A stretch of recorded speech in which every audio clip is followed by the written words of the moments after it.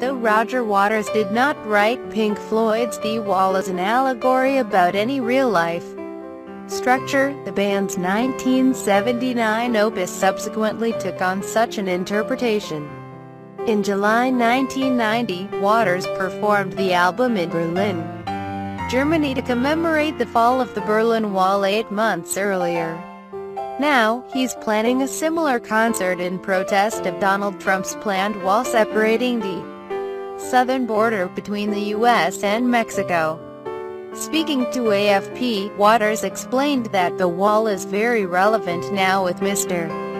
Trump and all of this talk of building walls and creating as much enmity as possible between races and religions.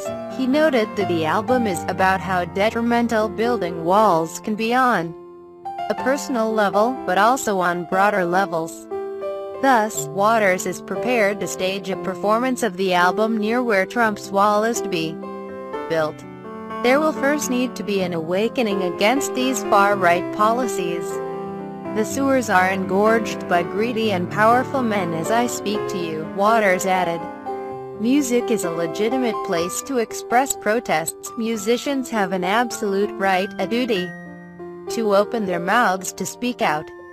Waters previously likened Trump's candidacy to the rise of Adolf Hitler in 1930s Germany, calling Trumpism just as dangerous as fascism. At recent concerts, he's mocked America's new president by depicting him as a dildo-loving Nazi with a micro-penis.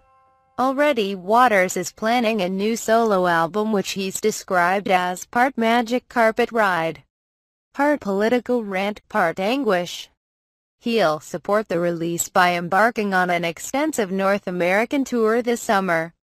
He's also open to a reunion of Pink Floyd.